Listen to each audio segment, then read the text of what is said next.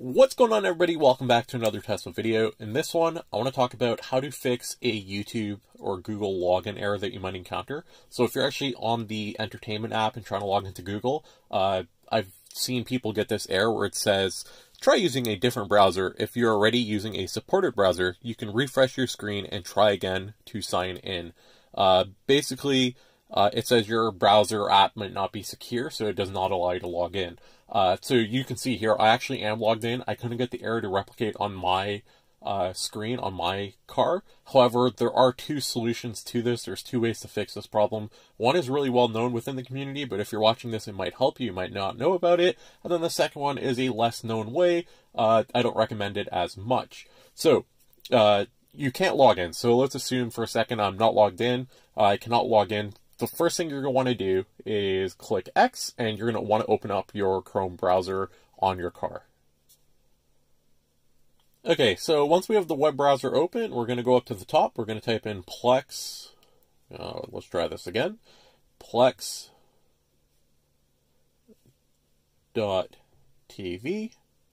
We're going to hit enter. So basically what the YouTube app is under entertainment. So if you go here and you hit entertainment and you see all the different entertainment apps, all it is the web browser, but full screen. So anything you log into the web browser here will be logged in to the full screen version of YouTube. So just something important to note, you log in here with your Google account, it'll log into your YouTube account under entertainment. So we're going to hit sign in the top right. Then it's going to say different options. We're going to click the Google option, and then you go through the sign-in process with your account. Once you sign in with your account here, you don't have to have a Plex account. You don't have to have anything. It won't collect any of your data or anything like that. But once you sign in with your Plex account, you can go back to entertainment and go to your YouTube account, and you will have access to your signed-in Google account by using the Plex trick. So Plex.tv, click sign in the top right, click Google, enter your email password, log in. It connects Plex to your Google. You're now signed into your Google account. When you go back to entertainment, you'll have access to your YouTube account. That is the first way. That is the way I recommend. Give it a try. Let's look at way number 2. Okay, so for our second option, and this one I don't recommend. I definitely try the first one. Try the Plex method first and see if you can get that to work. That is my recommended solution.